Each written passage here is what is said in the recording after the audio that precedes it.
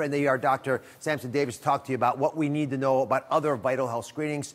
So explain how delaying a doctor's visit for example, a cancer screening could be so deadly. Well, as you know, Dr. Oz, early detection is key in preventing untimely death. And according to the Institute of Human Data Science, we saw a 90% decrease in April compared to February of major screening exams such as your colonoscopies, your pap smears, your mammograms. Now, with these elements and you add COVID-19, you run an increased chance of an untimely death, and we don't want to see that.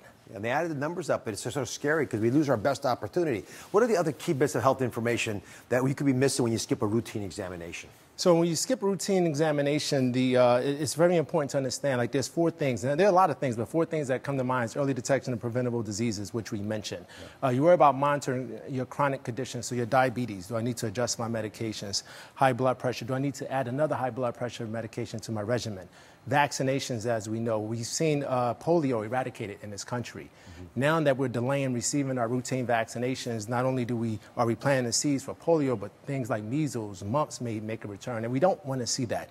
And your mental health, especially right now during COVID-19, this pandemic, is important to make sure that we are taking care of any sort of mental health depression or anxiety. You got to help out there, but you got to look. And let me be really clear on this, loud and clear. We cannot give cancer or heart disease or diabetes an inch, right? So as we fight this virus, stay diligent in preventing more deaths from other problems. All right, let's go on over here. Talk about appointments that we should all be making today. Give me sort of the checklist.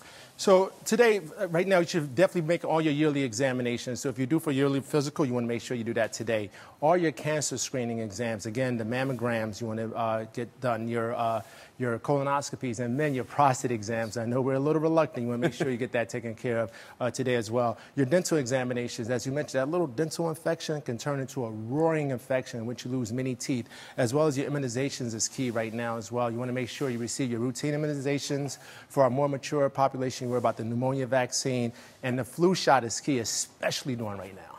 So, you know, my production team tries to do the things we're telling you to do. So I've seen firsthand their recent visits to doctors, right? Lots of protocols in place. There's Marty, does a lot of the field packages for us. If you get him to go to a dentist's office or an eye exam, you guys can do it as well. There are pre-screening questions about every COVID symptom, waiting rooms that we barely waiting. You saw I didn't. They called me. I went right through, right? That way you keep socially distanced from folks because your car's, you know, the safest place to be oftentimes. Masks, sanitizing tools, disinfecting with new technology, wireless entryways, touchless ways of doing things. This is all important stuff.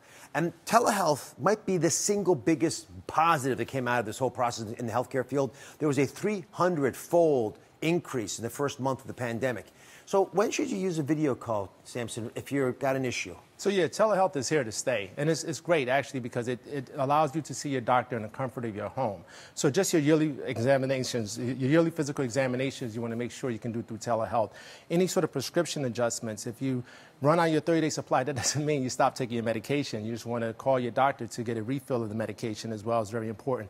All your pre-surgical screenings you can get done over telehealth. And again, your mental health, you can see your therapist, your psychologist, all from the comforts of your home. Simple, easy, and safe. Up next, the essentials you need to start tracking your health. Find out what tools doctors keep at home, like us.